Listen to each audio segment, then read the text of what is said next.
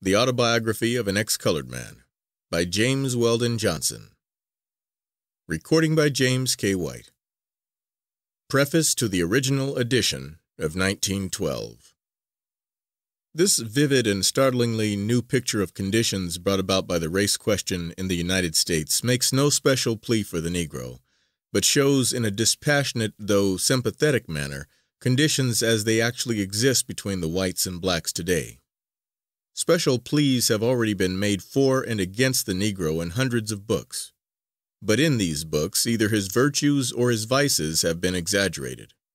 This is because writers in nearly every instance have treated the colored American as a whole. Each has taken some one group of the race to prove his case. Not before has a composite and proportionate presentation of the entire race, embracing all of its various groups and elements, showing their relations with each other and to the whites, been made. It is very likely that the Negroes of the United States have a fairly correct idea of what the white people of the country think of them, for that opinion has for a long time been, and is still being, constantly stated. But they are themselves more or less a sphinx to the whites. It is curiously interesting and even vitally important to know what are the thoughts of 10 millions of them concerning the people among whom they live. In these pages it is as though a veil had been drawn aside. The reader is given a view of the inner life of the Negro in America, is initiated into the Freemasonry, as it were, of the race. These pages also reveal the unsuspected fact that prejudice against the Negro is exerting a pressure which, in New York and other large cities where the opportunity is open, is actually and constantly forcing an unascertainable number of fair-complexioned colored people over into the white race. In this book the reader is given a glimpse behind the scenes of this race drama which is being here enacted. He is taken upon an elevation where he can catch a bird's-eye view of the conflict which is being waged.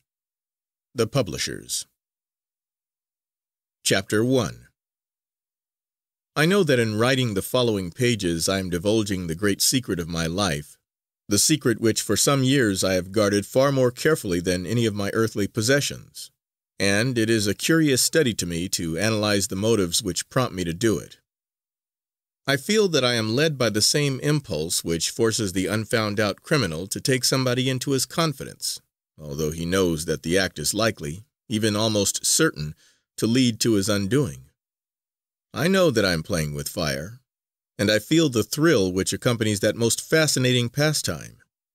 And back of it all, I think I find a sort of savage and diabolical desire to gather up all the little tragedies of my life and turn them into a practical joke on society. And too, I suffer a vague feeling of unsatisfaction, of regret, of almost remorse, from which I am seeking relief, and of which I shall speak in the last paragraph of this account. I was born in a little town of Georgia a few years after the close of the Civil War. I shall not mention the name of the town because there are people still living there who could be connected with this narrative. I have only a faint recollection of the place of my birth. At times I can close my eyes and call up in a dreamlike way things that seem to have happened ages ago in some other world. I can see in this half vision a little house. I'm quite sure it was not a large one. I can remember that flowers grew in the front yard, and that around each bed of flowers was a hedge of varicolored glass bottles stuck in the ground neck down. I remember that once, while playing around in the sand, I became curious to know whether or not the bottles grew as the flowers did, and I proceeded to dig them up to find out. The investigation brought me a terrific spanking, which indelibly fixed the incident in my mind. I can remember, too, that behind the house was a shed, under which stood 2 or 3 wooden washtubs. These tubs were the earliest aversion of my life, for regularly on certain evenings I was plunged into one of them and scrubbed until my skin ached. I can remember to this day the pain caused by the strong, rank soaps getting into my eyes. Back from the house a vegetable garden ran, perhaps 75 or 100 feet, but to my childish fancy it was an endless territory. I can still recall the thrill of joy, excitement, and wonder it gave me to go on an exploring expedition through it, to find the blackberries, both ripe and green, that grew along the edge of the fence. I remember with what pleasure I used to arrive at and stand before a little enclosure in which stood a patient cow chewing her cud, how I would occasionally offer her through the bars a piece of my bread and molasses, and how I would jerk back my hand in half fright if she made any motion to accept my offer. I have a dim recollection of several people who moved in and about this little house, but I have a distinct mental image of only two: one, my mother, and the other a tall man with a small dark mustache. I remember that his shoes or boots were always shiny, and that he wore a gold chain and a great gold watch with which he was always willing to let me play. My admiration was almost equally divided between the watch and chain and the shoes. He used to come to the house evenings, perhaps 2 or 3 times a week, and it became my appointed duty whenever he came to bring him a pair of slippers and to put the shiny shoes in a particular corner. He often gave me in return for this service a bright coin, which my mother taught me to promptly drop in a little tin bank.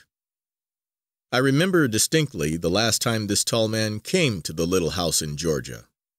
That evening before I went to bed he took me up in his arms and squeezed me very tightly. My mother stood behind his chair wiping tears from her eyes. I remember how I sat upon his knee and watched him laboriously drill a hole through a $10 gold piece, and then tie the coin around my neck with a string. I have worn that gold piece around my neck the greater part of my life, and still possess it, but more than once I have wished that some other way had been found of attaching it to me besides putting a hole through it. On the day after the coin was put around my neck, my mother and I started on what seemed to me an endless journey. I knelt on the seat and watched through the train window the corn and cotton fields pass swiftly by until I fell asleep. When I fully awoke, we were being driven through the streets of a large city, Savannah. I sat up and blinked at the bright lights. At Savannah we boarded a steamer which finally landed us in New York. From New York we went to a town in Connecticut, which became the home of my boyhood. My mother and I lived together in a little cottage, which seemed to me to be fitted up almost luxuriously. There were horsehair-covered chairs in the parlor, and a little square piano. There was a stairway with red carpet on it, leading to a half-second story. There were pictures on the walls, and a few books in a glass-doored case. My mother dressed me very neatly, and I developed that pride which well-dressed boys generally have. She was careful about my associates, and I myself was quite particular. As I look back now, I can see that I was a perfect little aristocrat. My mother rarely went to anyone's house, but she did sewing, and there were a great many ladies coming to our cottage. If I was around, they would generally call me and ask me my name and age and tell my mother what a pretty boy I was. Some of them would pat me on the head and kiss me. My mother was kept very busy with her sewing. Sometimes she would have another woman helping her. I think she must have derived a fair income from her work. I know, too, that at least once each month she received a letter. I used to watch for the postman, get the letter, and run to her with it. Whether she was busy or not, she would take it and instantly thrust it into her bosom. I never saw her read one of these letters. I knew later that they contained money, and what was to her more than money. As busy as she generally was, she found time, however, to teach me my letters and figures, and how to spell a number of easy words. Always on Sunday evenings she opened the little square piano and picked out hymns. I can recall now that whenever she played hymns from the book, her tempo was always decidedly largo. Sometimes, on other evenings, when she was not sewing, she would play simple accompaniments to some old Southern songs which she sang. In these songs she was freer because she played them by ear. Those evenings on which she opened the little piano were the happiest hours of my childhood. Whenever she started toward the instrument, I used to follow her with all the interest and irrepressible joy that a pampered pet dog shows when a package is opened in which he knows there is a sweet bit for him. I used to stand by her side and often interrupt and annoy her by chiming in with strange harmonies which I found on either the high keys of the treble or the low keys of the bass. I remember that I had a particular fondness for the black keys. Always on such evenings when the music was over, my mother would sit with me in her arms, often for a very long time. She would hold me close, softly crooning some old melody without words, all the while gently stroking her face against my head. Many and many a night I thus fell asleep. I can see her now, her great dark eyes looking into the fire. To where? No one knew but her.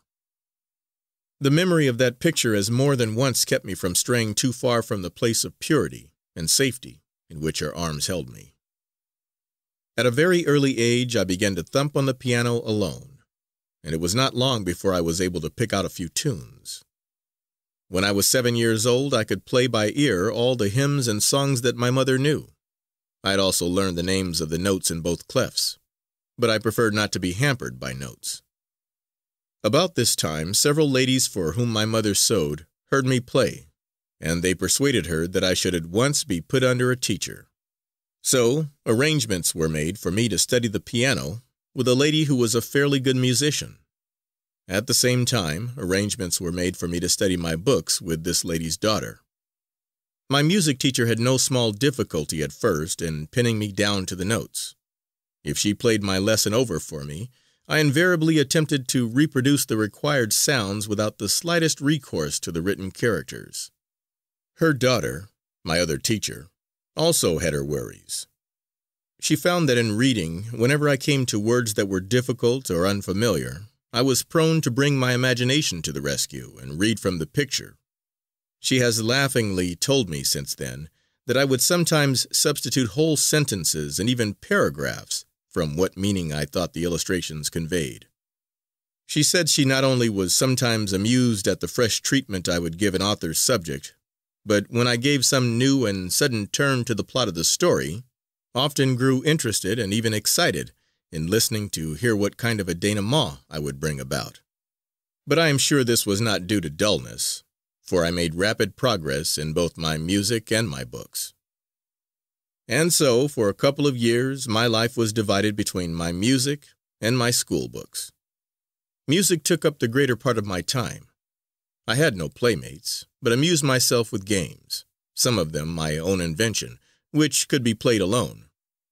I knew a few boys whom I had met at the church which I attended with my mother, but I had formed no close friendships with any of them. Then, when I was 9 years old, my mother decided to enter me in the public school. So all at once I found myself thrown among a crowd of boys of all sizes and kinds.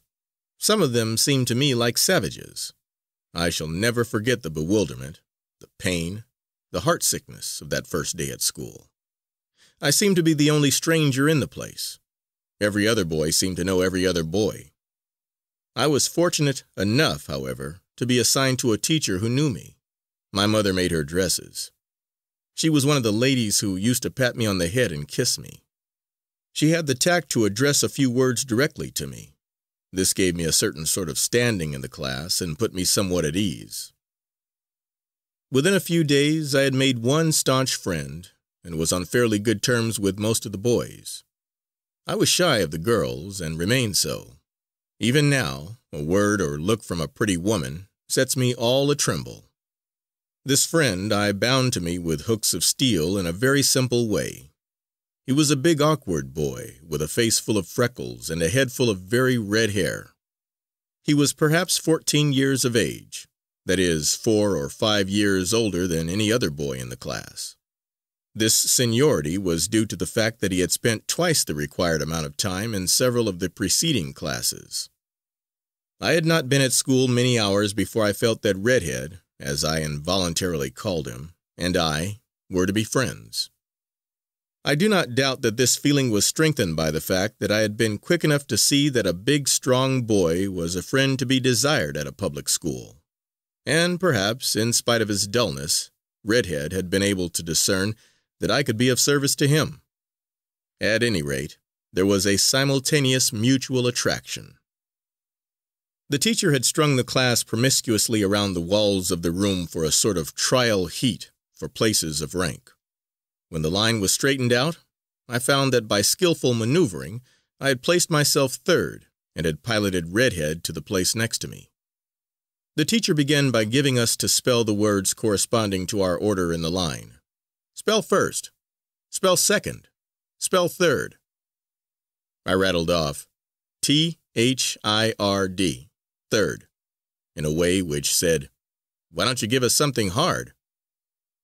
As the words went down the line, I could see how lucky I had been to get a good place, together with an easy word. As young as I was, I felt impressed with the unfairness of the whole proceeding when I saw the tail enders going down before 12th and 20th, and I felt sorry for those who had to spell such words in order to hold a low position. Spell fourth. Redhead, with his hands clutched tightly behind his back, began bravely, Forth.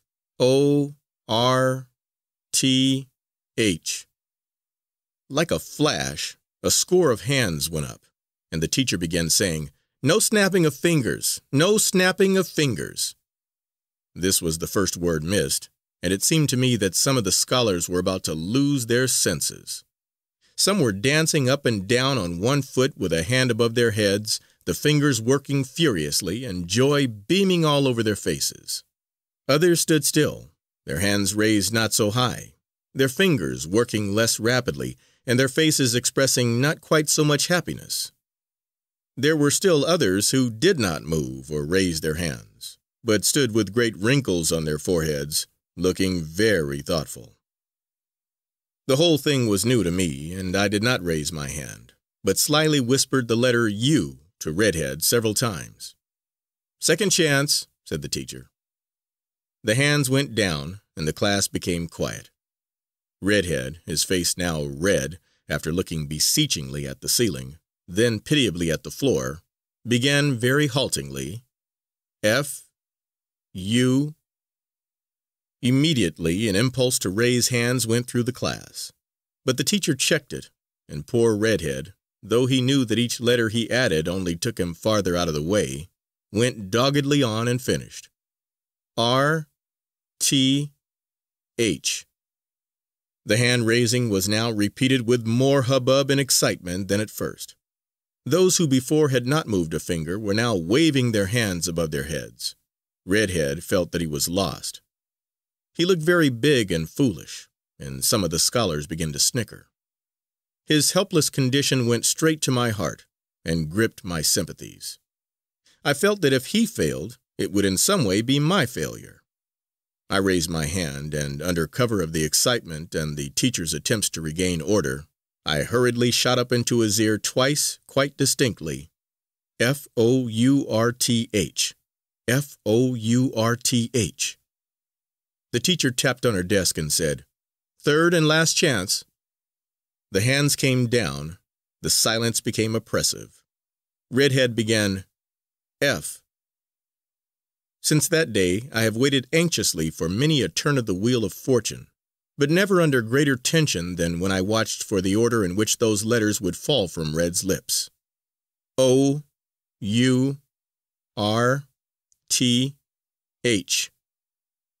A sigh of relief and disappointment went up from the class. Afterwards, through all our school days, Redhead shared my wit and quickness, and I benefited from his strength and dogged faithfulness. There were some black and brown boys and girls in the school, and several of them were in my class. One of the boys strongly attracted my attention from the first day I saw him. His face was as black as night, but shone as though it were polished. He had sparkling eyes, and when he opened his mouth, he displayed glistening white teeth. It struck me at once as appropriate to call him Shiny Face, or Shiny Eyes, or Shiny Teeth, and I spoke of him often by one of these names to the other boys. These terms were finally merged into Shiny, and to that name he answered good-naturedly during the balance of his public school days. Shiny was considered without question to be the best speller, the best reader, the best penman, in a word, the best scholar in the class. He was very quick to catch anything, but nevertheless studied hard. Thus he possessed two powers very rarely combined in one boy. I saw him year after year, on up into the high school, win the majority of the prizes for punctuality, deportment, essay writing, and declamation. Yet it did not take me long to discover that in spite of his standing as a scholar, he was in some way looked down upon. The other black boys and girls were still more looked down upon. Some of the boys often spoke of them as niggers. Sometimes on the way home from school, a crowd would walk behind them repeating, "Nigger, nigger, never die, black face and shiny eye." On one such afternoon, one of the black boys turned suddenly on his tormentors and hurled a slate. It struck one of the white boys in the mouth, cutting a slight gash in his lip. At sight of the blood, the boy who had thrown the slate ran, and his companions quickly followed. We ran after them, pelting them with stones until they separated in several directions. I was very much wrought up over the affair, and went home and told my mother how one of the niggers had struck a boy with a slate. I shall never forget how she turned on me. "Don't you ever use that word again," she said, "and don't you ever bother the colored children at school. You ought to be ashamed of yourself." I did hang my head in shame, not because she had convinced me that I had done wrong, but because I was hurt by the first sharp word she had ever given me. My school days ran along very pleasantly. I stood well in my studies, not always so well with regard to my behavior. I was never guilty of any serious misconduct, but my love of fun sometimes got me into trouble. I remember, however, that my sense of humor was so sly that most of the trouble usually fell on the head of the other fellow. My ability to play on the piano at school exercises was looked upon as little short of marvelous in a boy of my age. I was not chummy with many of my mates, but on the whole was about as popular as it is good for a boy to be. One day near the end of my second term at school, the principal came into our room, and after talking to the teacher, for some reason said, "I wish all of the white scholars to stand for a moment." I rose with the others. The teacher looked at me and, calling my name, said, "You sit down for the present, and rise with the others." I did not quite understand her, and questioned, "Ma'am?" She repeated, with a softer tone in her voice, "You sit down now, and rise with the others." I sat down dazed. I saw and heard nothing. When the others were asked to rise, I did not know it. When school was dismissed, I went out in a kind of stupor. A few of the white boys jeered me, saying, "Oh, you're a nigger too." I heard some black children say, "We knew he was colored." Shiny said to them, "Come along, don't tease him," and thereby won my undying gratitude. I hurried on as fast as I could, and had gone some distance before I perceived that Redhead was walking by my side. After a while he said to me, "Let me carry your books." I gave him my strap without being able to answer. When we got to my gate, he said as he handed me my books, "Say, you know my big red agate? I can't shoot with it any more. I'm going to bring it to school for you tomorrow." I took my books and ran into the house. As I passed through the hallway, I saw that my mother was busy with one of her customers. I rushed up into my own little room, shut the door, and went quickly to where my looking glass hung on the wall. For an instant I was afraid to look, but when I did, I looked long and earnestly. I had often heard people say to my mother, "What a pretty boy you have." I was accustomed to hear remarks about my beauty, but now for the first time I became conscious of it and recognized it. I noticed the ivory whiteness of my skin, the beauty of my mouth, the size and liquid darkness of my eyes, and how the long black lashes that fringed and shaded them produced an effect that was strangely fascinating even to me. I noticed the softness and glossiness of my dark hair that fell in waves over my temples, making my forehead appear whiter than it really was. How long I stood there gazing at my image I do not know. When I came out and reached the head of the stairs, I heard the lady who had been with my mother going out. I ran downstairs and rushed to where my mother was sitting, with a piece of work in her hands. I buried my head in her lap and blurted out, "Mother, mother, tell me, am I a nigger?" I could not see her face, but I knew the piece of work dropped to the floor, and I felt her hands on my head. I looked up into her face and repeated, "Tell me, mother, am I a nigger?" There were tears in her eyes, and I could see that she was suffering for me. And then it was that I looked at her critically for the first time. I had thought of her in a childish way, only as the most beautiful woman in the world. Now I looked at her searching for defects. I could see that her skin was almost brown, that her hair was not so soft as mine, and that she did differ in some way from the other ladies who came to the house.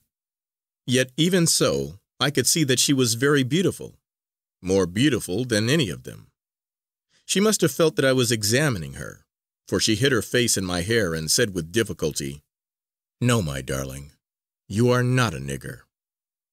She went on, "You are as good as anybody. If anyone calls you a nigger, don't notice them." But the more she talked, the less I was reassured, and I stopped her by asking, "Well, mother, am I white? Are you white?" She answered tremblingly, "No, I am not white. But your father is one of the greatest men in the country. The best blood of the South is in you." This suddenly opened up in my heart a fresh chasm of misgiving and fear, and I almost fiercely demanded, "Who is my father? Where is he?" She stroked my hair and said, "I'll tell you about him some day." I sobbed, "I want to know now." She answered, "No, not now." Perhaps it had to be done, but I have never forgiven the woman who did it so cruelly.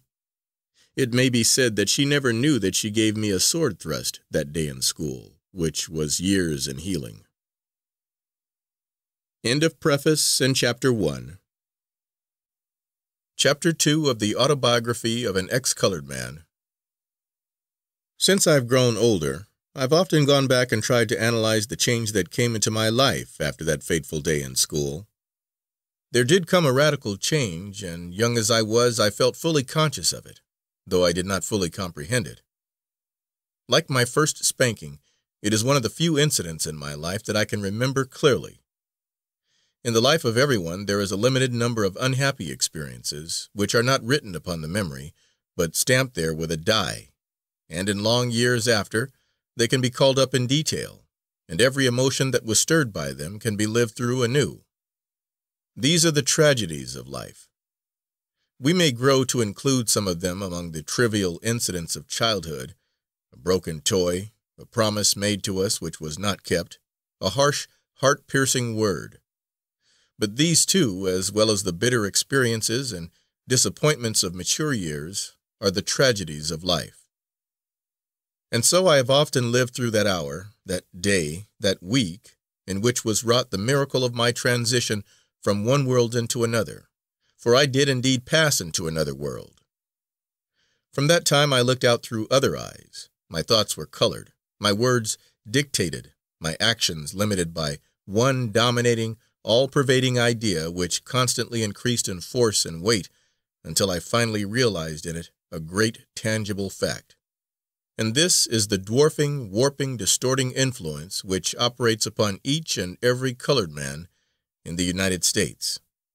He is forced to take his outlook on all things, not from the viewpoint of a citizen or a man or even a human being, but from the viewpoint of a colored man. It is wonderful to me that the race has progressed so broadly as it has, since most of its thought and all of its activity must run through the narrow neck of this one funnel.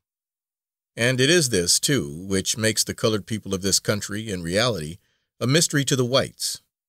It is a difficult thing for a white man to learn what a colored man really thinks, because, generally, with the latter, an additional and different light must be brought to bear on what he thinks, and his thoughts are often influenced by considerations so delicate and subtle that it would be impossible for him to confess or explain them to one of the opposite race.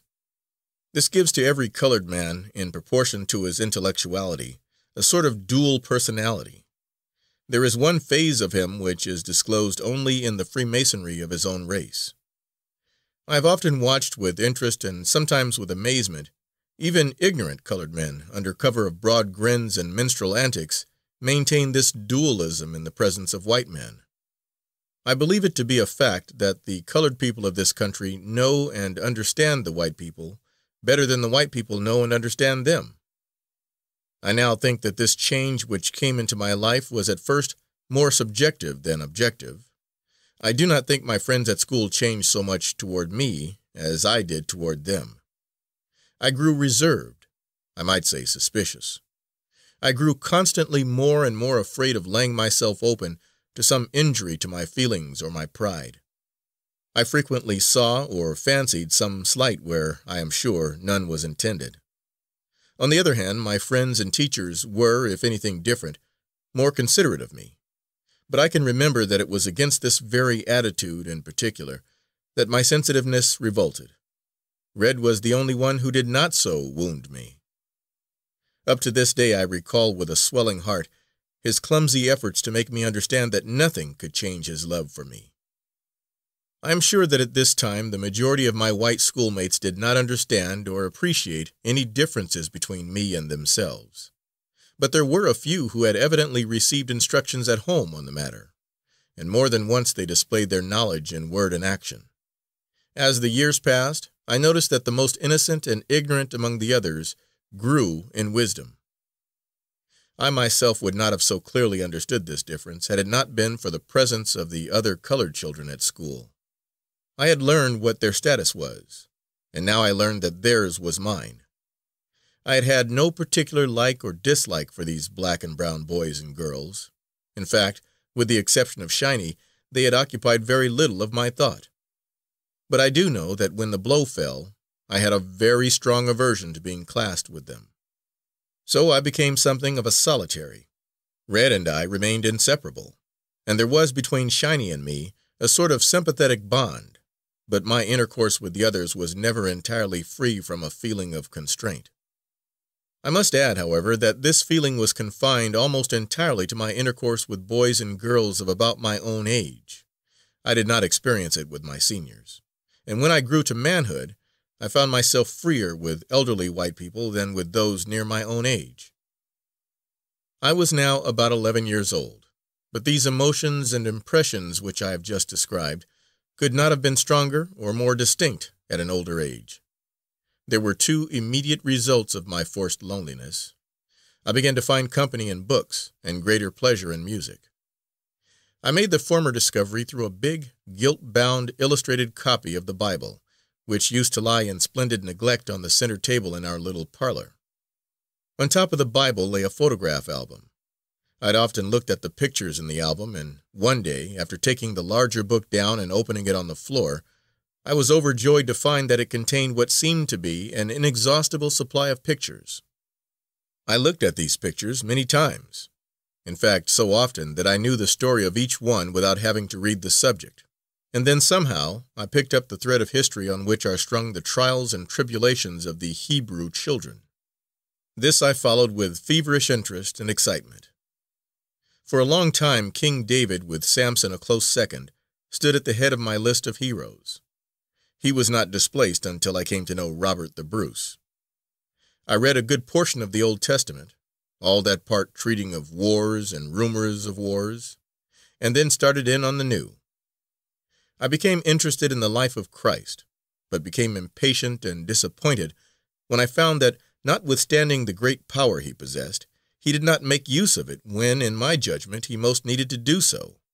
And so my first general impression of the Bible was what my later impression has been of a number of modern books, that the authors put their best work in the first part and grew either exhausted or careless toward the end.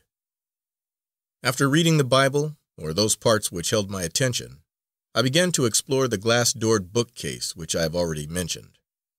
I found there Pilgrim's Progress, Peter Parley's History of the United States, Grimm's Household Stories, Tales of a Grandfather, a bound volume of an old English publication, I think it was called The Mirror, a little volume called Familiar Science, and somebody's Natural Theology, which last, of course, I could not read, but which, nevertheless, I tackled with the result of gaining a permanent dislike for all kinds of theology. There were several other books of no particular name or merit, such as agents sell to people who know nothing of buying books. How my mother came by this little library, which, considering all things, was so well suited to me, I never sought to know. But she was far from being an ignorant woman, and had herself, very likely, read the majority of these books, though I do not remember ever seeing her with a book in her hand, with the exception of the Episcopal Prayer Book. At any rate, she encouraged in me the habit of reading, and when I had about exhausted those books in the little library which interested me, she began to buy books for me. She also regularly gave me money to buy a weekly paper which was then very popular for boys. At this time I went in for music with an earnestness worthy of maturer years. A change of teachers was largely responsible for this. I began now to take lessons of the organist of the church which I attended with my mother. He was a good teacher and quite a thorough musician. He was so skillful in his instruction and filled me with such enthusiasm that my progress, these are his words, was marvelous. I remember that when I was barely 12 years old, I appeared on a program with a number of adults at an entertainment given for some charitable purpose, and carried off the honors. I did more. I brought upon myself through the local newspapers the handicapping title of infant prodigy. I can believe that I did astonish my audience, for I never played the piano like a child, that is, in the 1-2-3 style with accelerated motion. Neither did I depend upon mere brilliancy of technique, a trick by which children often surprise their listeners. But I always tried to interpret a piece of music. I always played with feeling. Very early I acquired that knack of using the pedals which makes the piano a sympathetic, singing instrument, quite a different thing from the source of hard or blurred sounds it so generally is. I think this was due not entirely to natural artistic temperament, but largely to the fact that I did not begin to learn the piano by counting out exercises, but by trying to reproduce the quaint songs which my mother used to sing, with all their pathetic turns and cadences. Even at a tender age, in playing I helped to express what I felt by some of the mannerisms which I afterwards observed in great performers. I had not copied them. I have often heard people speak of the mannerisms of musicians as affectations adopted for mere effect. In some cases they may be so, but a true artist can no more play upon the piano or violin without putting his whole body in accord with the emotions he is striving to express than a swallow can fly without being graceful. Often when playing I could not keep the tears which formed in my eyes from rolling down my cheeks. Sometimes at the end or even in the midst of a composition, as big a boy as I would jump from the piano and throw myself sobbing into my mother's arms. She, by her caresses and often her tears, only encouraged these fits of sentimental hysteria.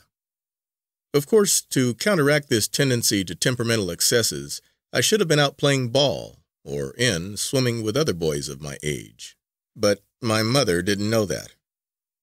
There was only once when she was really firm with me, making me do what she considered was best.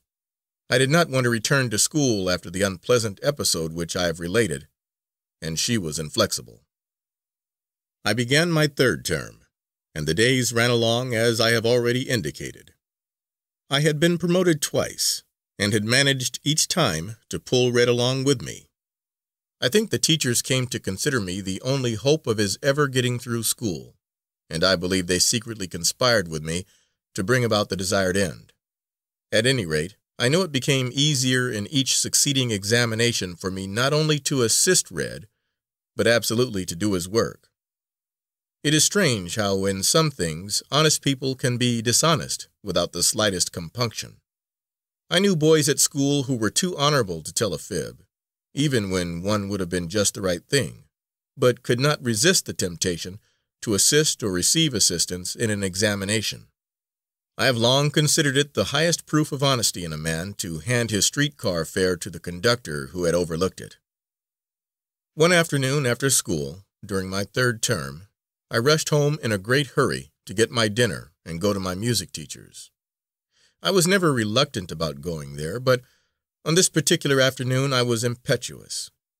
The reason of this was I had been asked to play the accompaniment for a young lady who was to play a violin solo at a concert given by the young people of the church, and on this afternoon we were to have our first rehearsal. At that time, playing accompaniments was the only thing in music I did not enjoy. Later, this feeling grew into positive dislike. I have never been a really good accompanist because my ideas of interpretation were always too strongly individual. I constantly forced my accelerandos and rubatos upon the soloist, often throwing the duet entirely out of gear. Perhaps the reader has already guessed why I was so willing and anxious to play the accompaniment to this violin solo. If not, the violinist was a girl of 17 or 18 whom I had first heard play a short time before on a Sunday afternoon at a special service of some kind, and who had moved me to a degree which now I can hardly think of as possible. At present I do not think it was due to her wonderful playing, though I judge she must have been a very fair performer. But there was just the proper setting to produce the effect upon a boy such as I was. The half-dim church, the air of devotion on the part of the listeners, the heaving tremor of the organ under the clear wail of the violin, and she, her eyes almost closing, the escaping strands of her dark hair wildly framing her pale face, and her slender body swaying to the tones she called forth, all combined to fire my imagination and my heart with a passion, though boyish, yet strong and somehow lasting. I have tried to describe the scene.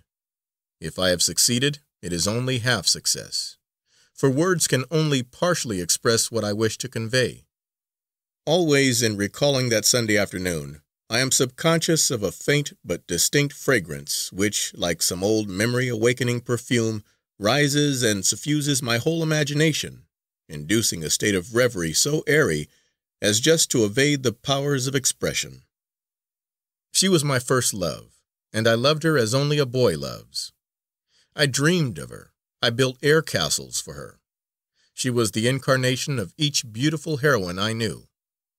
When I played the piano, it was to her. Not even music furnished an adequate outlet for my passion. I bought a new notebook, and to sing her praises made my first and last attempts at poetry. I remember one day at school, after we had given in our notebooks to have some exercises corrected, the teacher called me to her desk and said, "I couldn't correct your exercises because I found nothing in your book but a rhapsody on somebody's brown eyes." I had passed in the wrong notebook. I don't think I have felt greater embarrassment in my whole life than I did at that moment. I was ashamed not only that my teacher should see this nakedness of my heart, but that she should find out that I had any knowledge of such affairs. It did not then occur to me to be ashamed of the kind of poetry I had written. Of course, the reader must know that all of this adoration was in secret. Next to my great love for this young lady was the dread that in some way she would find it out. I did not know what some men never find out, that the woman who cannot discern when she is loved has never lived. It makes me laugh to think how successful I was in concealing it all. Within a short time after our duet, all of the friends of my dear one were referring to me as her little sweetheart, or her little beau, and she laughingly encouraged it. This did not entirely satisfy me. I wanted to be taken seriously. I had definitely made up my mind that I should never love another woman, and that if she deceived me, I should do something desperate. The great difficulty was to think of something sufficiently desperate, and the heartless jade, how she led me on.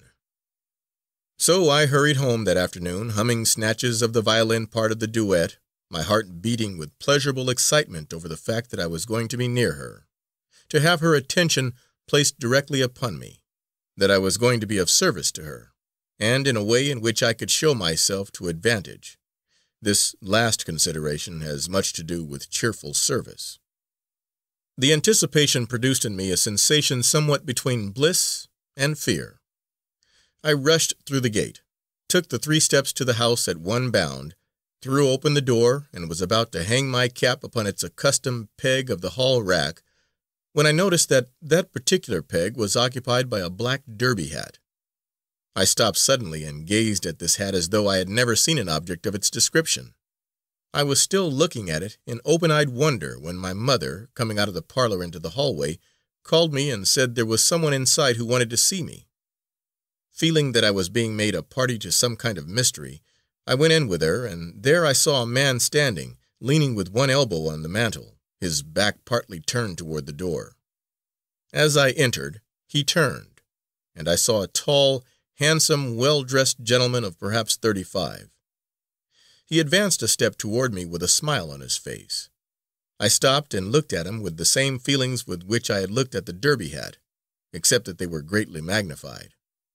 I looked at him from head to foot, but he was an absolute blank to me until my eyes rested on his slender, elegant, polished shoes. Then it seemed that indistinct and partly obliterated films of memory began, at first slowly, then rapidly to unroll, forming a vague panorama of my childhood days in Georgia. My mother broke the spell by calling me by name and saying, "This is your father." Father. Father. That was the word which had been to me a source of doubt and perplexity ever since the interview with my mother on the subject.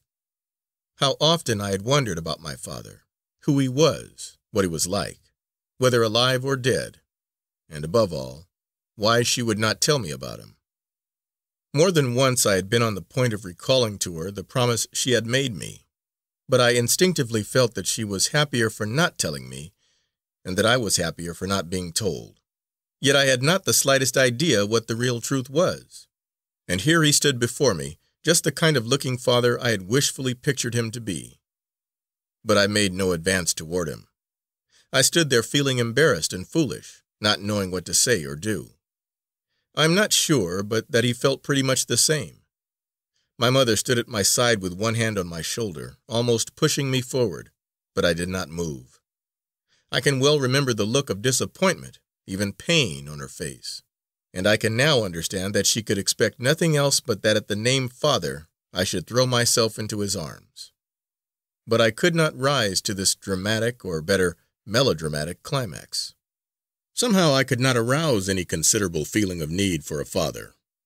He broke the awkward tableau by saying, "Well, boy, aren't you glad to see me?" He evidently meant the words kindly enough, but I don't know what he could have said that would have had a worse effect. However, my good breeding came to my rescue, and I answered, "Yes, sir," and went to him and offered him my hand. He took my hand into one of his, and with the other stroked my head, saying that I had grown into a fine youngster. He asked me how old I was, which of course he must have done merely to say something more, or perhaps he did so as a test of my intelligence. I replied, 12, sir." He then made the trite observation about the flight of time, and we lapsed into another awkward pause. My mother was all in smiles. I believe that was one of the happiest moments of her life. Either to put me more at ease or to show me off, she asked me to play something for my father. There is only one thing in the world that can make music at all times and under all circumstances up to its general standard. That is, a hand organ, or one of its variations. I went to the piano and played something in a listless, half-hearted way. I simply was not in the mood. I was wondering, while playing, when my mother would dismiss me and let me go. But my father was so enthusiastic in his praise that he touched my vanity, which was great. And more than that, he displayed that sincere appreciation which always arouses an artist to his best effort, and too, in an unexplainable manner, makes him feel like shedding tears. I showed my gratitude by playing for him a Chopin waltz with all the feeling that was in me. When I had finished, my mother's eyes were glistening with tears. My father stepped across the room, seized me in his arms, and squeezed me to his breast. I am certain that for that moment he was proud to be my father. He sat and held me standing between his knees while he talked to my mother. I, in the meantime, examined him with more curiosity perhaps than politeness. I interrupted the conversation by asking, "Mother, is he going to stay with us now?" I found it impossible to frame the word father. It was too new to me. So I asked the question through my mother. Without waiting for her to speak, my father answered, "I've got to go back to New York this afternoon, but I'm coming to see you again." I turned abruptly and went over to my mother, and almost in a whisper reminded her that I had an appointment which I should not miss. To my pleasant surprise, she said she would give me something to eat at once so that I might go. She went out of the room, and I began to gather from off the piano the music I needed. When I had finished, my father, who had been watching me, asked, "Are you going?" I replied, "Yes, sir. I've got to go to practice for a concert." He spoke some words of advice to me about being a good boy and taking care of my mother when I grew up, and added that he was going to send me something nice from New York. My mother called, and I said goodbye to him and went out. I saw him only once after that. I quickly swallowed down what my mother had put on the table for me, seized my cap and music, and hurried off to my teacher's house.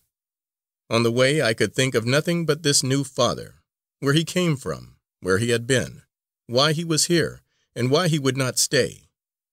In my mind I ran over the whole list of fathers I had become acquainted with in my reading, but I could not classify him. The thought did not cross my mind that he was different from me, and even if it had, the mystery would not thereby have been explained. For notwithstanding my changed relations with most of my schoolmates, I had only a faint knowledge of prejudice, and no idea at all how it ramified and affected our entire social organism. I felt, however, that there was something about the whole affair which had to be hid. When I arrived, I found that she of the brown eyes had been rehearsing with my teacher and was on the point of leaving. My teacher, with some expressions of surprise, asked why I was late, and I stammered out the first deliberate lie of which I have any recollection. I told him that when I reached home from school I found my mother quite sick, and that I had stayed with her a while before coming.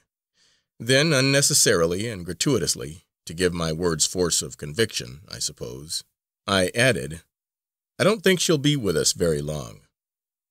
In speaking these words I must have been comical, for I noticed that my teacher, instead of showing signs of anxiety or sorrow, half hid a smile. But how little did I know that in that lie I was speaking a prophecy. She of the brown eyes unpacked her violin, and we went through the duet several times. I was soon lost to all other thoughts in the delights of music and love. I saw delights of love without reservation, for at no time of life is love so pure, so delicious, so poetic, so romantic as it is in boyhood. A great deal has been said about the heart of a girl when she stands where the brook and river meet, but what she feels is negative. More interesting is the heart of a boy when, just at the budding dawn of manhood, he stands looking wide-eyed into the long vistas opening before him, when he first becomes conscious of the awakening and quickening of strange desires and unknown powers, when what he sees and feels is still shadowy and mystical enough to be intangible, and so more beautiful, when his imagination is unsullied and his faith new and whole. Then it is that love wears a halo. The man who has not loved before he was 14 has missed a foretaste of Elysium. When I reached home it was quite dark, and I found my mother without a light, sitting rocking in a chair, as she so often used to do in my childhood days, looking into the fire and singing softly to herself. I nestled close to her, and, with her arms round me, she haltingly told me who my father was. A great man, a fine gentleman. He loved me, and loved her very much. He was going to make a great man of me. All she said was so limited by reserve and so colored by her feelings that it was but half-truth, and so I did not yet fully understand. End of Chapter 2. Chapter 3 of the Autobiography of an Ex-Colored Man.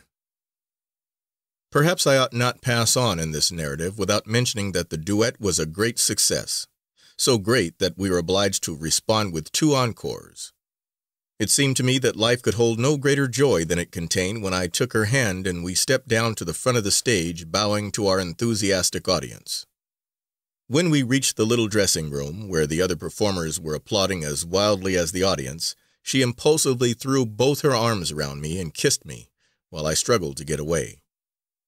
One day, a couple of weeks after my father had been to see us, a wagon drove up to our cottage loaded with a big box.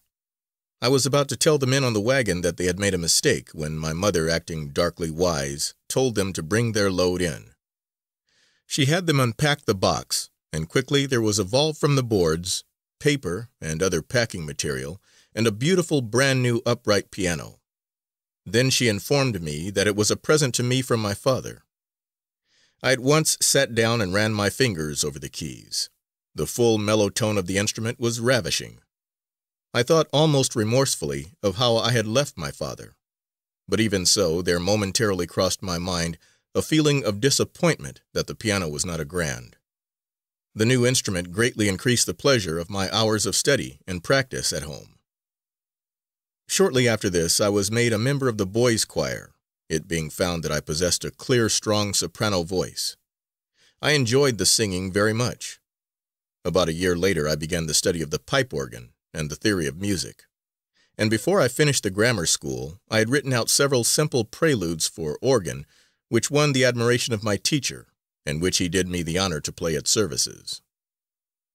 The older I grew, the more thought I gave to the question of my mother's and my position, and what was our exact relation to the world in general. My idea of the whole matter was rather hazy. My study of the United States history had been confined to those periods which were designated in my book as discovery, colonial, revolutionary, and constitutional. I now began to study about the Civil War, but the story was told in such a condensed and skipping style that I gained from it very little real information. It is a marvel how children ever learn any history out of books of that sort. And, too, I began now to read the newspapers. I often saw articles which aroused my curiosity but did not enlighten me. But one day I drew from the circulating library a book that cleared the whole mystery, a book that I read with the same feverish intensity with which I had read the old Bible stories, a book that gave me my first perspective of the life I was entering. That book was Uncle Tom's Cabin. This work of Harriet Beecher Stowe has been the object of much unfavorable criticism. It has been assailed not only as fiction of the most imaginative sort, but as being a direct misrepresentation. Several successful attempts have lately been made to displace the book from Northern school libraries. Its critics would brush it aside with the remark that there never was a Negro as good as Uncle Tom, nor a slaveholder as bad as Legree. For my part, I was never an admirer of Uncle Tom, nor of his type of goodness, but I believe that there were lots of old Negroes as foolishly good as he, the proof of which is that they knowingly stayed and worked the plantations that furnished sinews for the army which was fighting to keep them enslaved. But in these later years several cases have come to my personal knowledge in which old Negroes have died and left what was a considerable fortune to the descendants of their former masters. I do not think it takes any great stretch of the imagination to believe there was a fairly large class of slaveholders typified in Legree, and we must also remember that the author depicted a number of worthless, if not vicious, Negroes, and a slaveholder who was as much of a Christian and a gentleman as it was possible for one in his position to be, that she pictured the happy, singing, shuffling darky as well as the mother wailing for her child sold down river. I do not think it is claiming too much to say that Uncle Tom's Cabin was a fair and truthful panorama of slavery. However that may be, it opened my eyes as to who and what I was and what my country considered me. In fact, it gave me my bearing. But there was no shock. I took the whole revelation in a kind of stoical way. One of the greatest benefits I derived from reading the book was that I could afterwards talk frankly with my mother on all the questions which had been vaguely troubling my mind. As a result, she was entirely freed from reserve, and often herself brought up the subject, talking of things directly touching her life and mine, and of things which had come down to her through the old folks. What she told me interested and even fascinated me, and, what may seem strange, kindled in me a strong desire to see the South. She spoke to me quite frankly about herself, my father, and myself. She, the sewing girl of my father's mother; he, an impetuous young man home from college; I, the child of his unsanctioned love. She told me, even, the principal reason for our coming North. My father was about to be married to a young lady of another great Southern family. She did not neglect to add that another reason for our being in Connecticut was that he intended to give me an education and make a man of me. In none of her talks did she ever utter one word of complaint against my father. She always endeavored to impress upon me how good he had been and still was, and that he was all to us that custom and the law would allow. She loved him, More, she worshipped him, and she died firmly believing that he loved her more than any other woman in the world. Perhaps she was right. Who knows? All of these newly awakened ideas and thoughts took the form of a definite aspiration on the day I graduated from the grammar school. And what a day that was! The girls in white dresses with fresh ribbons in their hair, the boys in new suits and creaky shoes, the great crowd of parents and friends, the flowers, the prizes, and congratulations made the day seem to me one of the greatest importance. I was on the program, and played a piano solo which was received by the audience with that amount of applause which I had come to look upon as being only the just due of my talent. But the real enthusiasm was aroused by Shiny. He was the principal speaker of the day, and well did he measure up to the honor. He made a striking picture, that thin little black boy standing on the platform, dressed in clothes that did not fit him any too well, his eyes burning with excitement, his shrill musical voice vibrating in tones of appealing defiance, and his black face alight with such great intelligence and earnestness as to be positively handsome. What were his thoughts when he stepped forward and looked into that crowd of faces, all white, with the exception of a score or so that were lost to view? I do not know, but I fancy he felt his loneliness. I think there must have rushed over him a feeling akin to that of a gladiator tossed into the arena and bade to fight for his life. I think that solitary little black figure standing there felt that for the particular time and place he bore the weight and responsibility of his race, that for him to fail meant general defeat.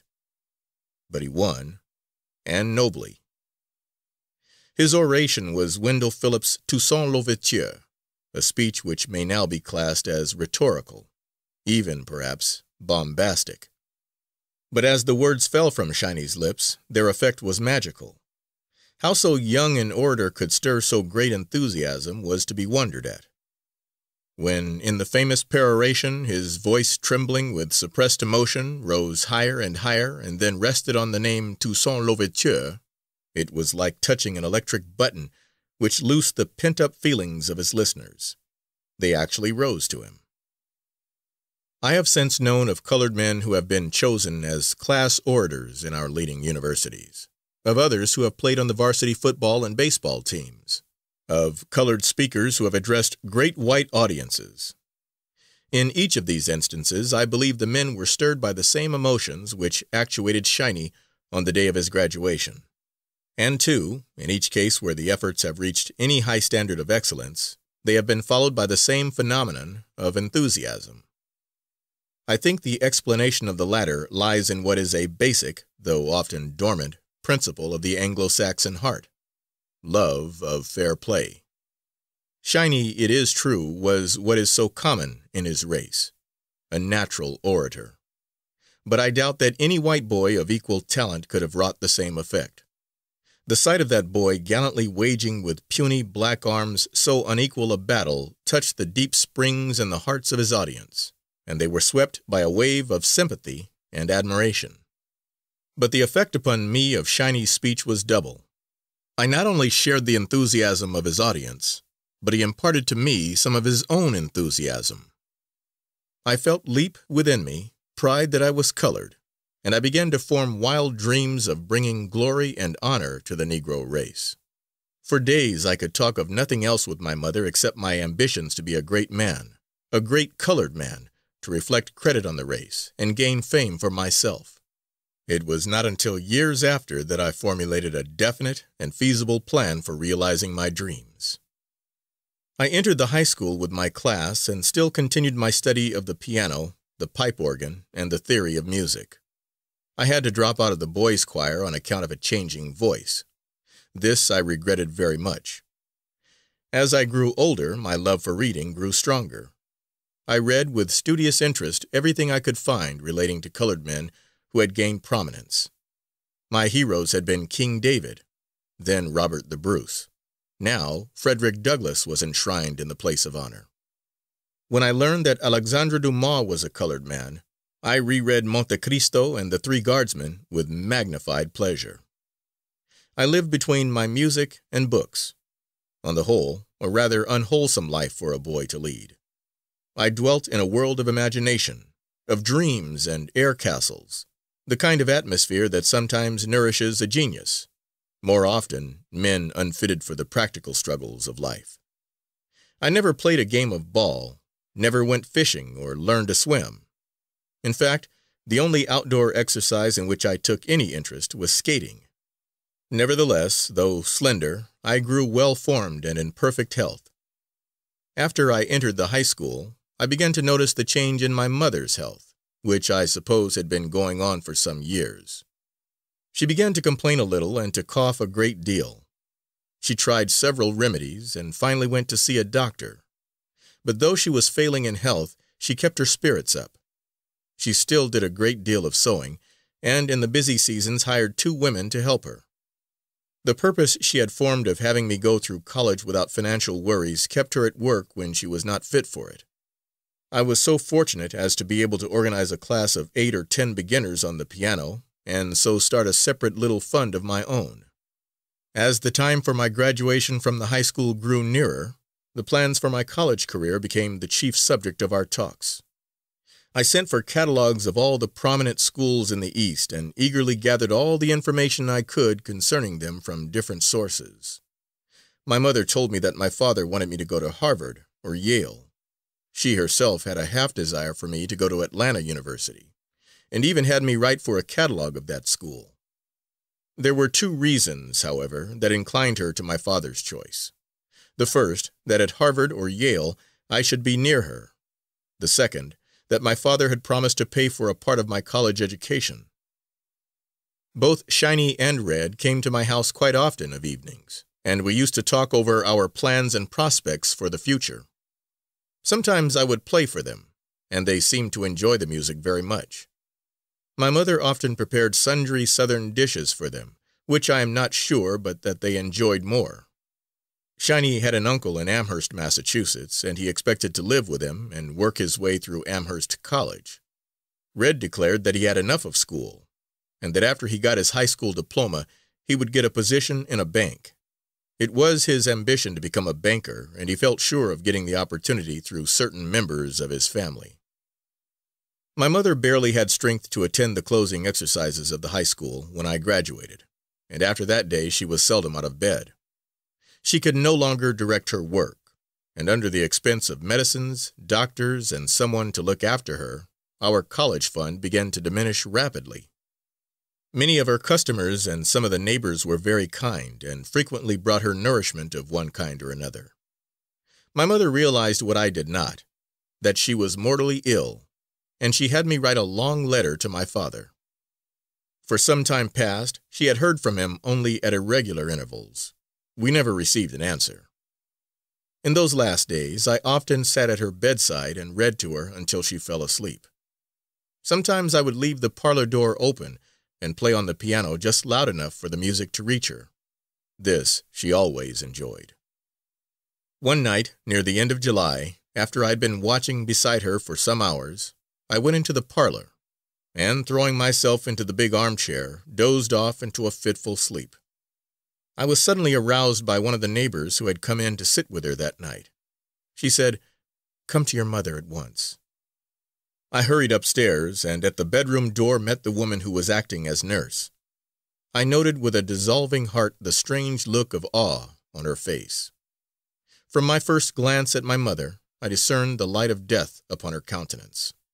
I fell upon my knees beside the bed, and burying my face in the sheets, sobbed convulsively.